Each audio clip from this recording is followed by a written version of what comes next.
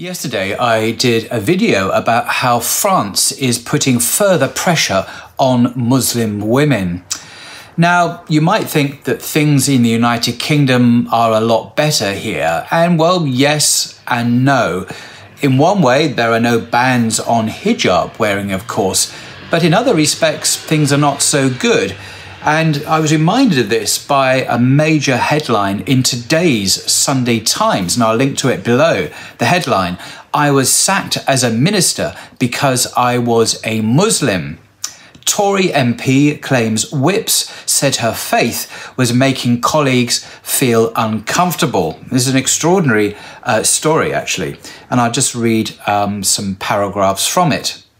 A Muslim Conservative MP has accused a party whip of telling her she was fired from her ministerial job because of her faith. Nusrat Ghani, 49, was sacked as a transport minister in a mini reshuffle early in 2020.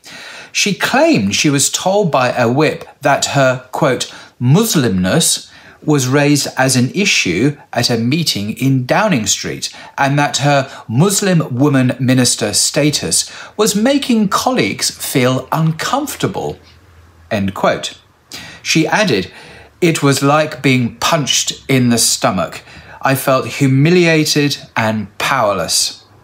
Ghani, vice chairwoman of the 1922 committee of Tory backbenchers, claimed that she had kept quiet after being warned that if she continued to raise the matter, she would be ostracised by colleagues and her career and reputation would be destroyed. She said she had since considered whether she wanted to continue being an MP, adding, "I will not pretend that this hasn't shaken my faith in the party." Ghani said, "When the Prime Minister told me he wanted me to leave my government post in February 2020 reshuffle, I was surprised but understood that it was a fact of politics."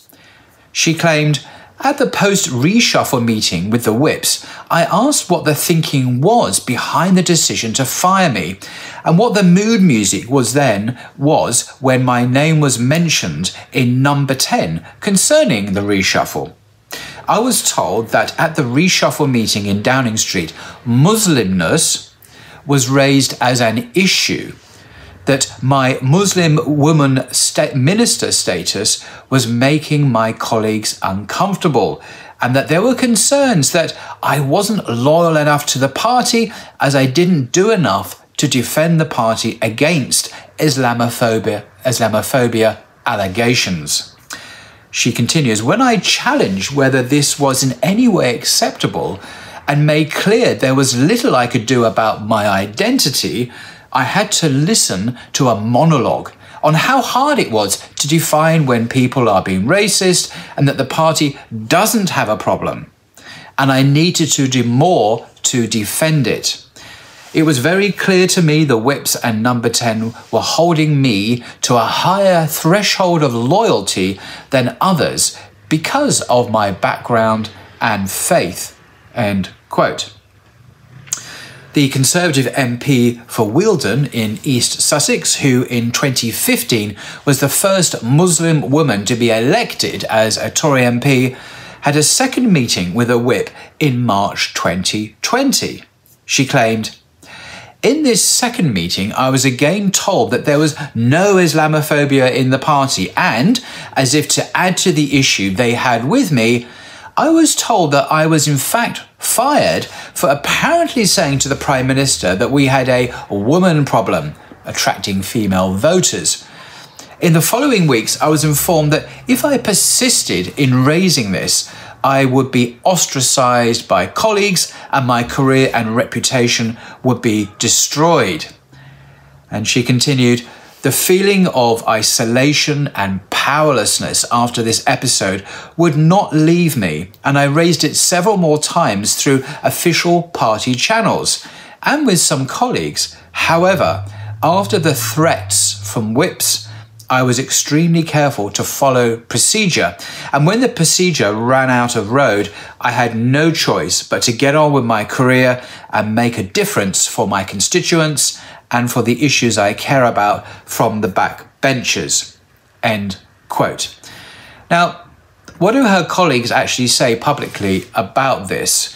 Do they support her? Do her fellow Conservative non-Muslim MPs support her, or do they dismiss her as a complainer or a fantasist? What do they say? Well, in a tweet made yesterday by William Ragg MP, a Conservative MP, who is the chair of the powerful Public Administration and Constitutional Affairs Select Committee, whose job it is to scrutinise the government, and he's the chair of this. What did he say? He said in a tweet just yesterday, "Nus is very brave to speak out.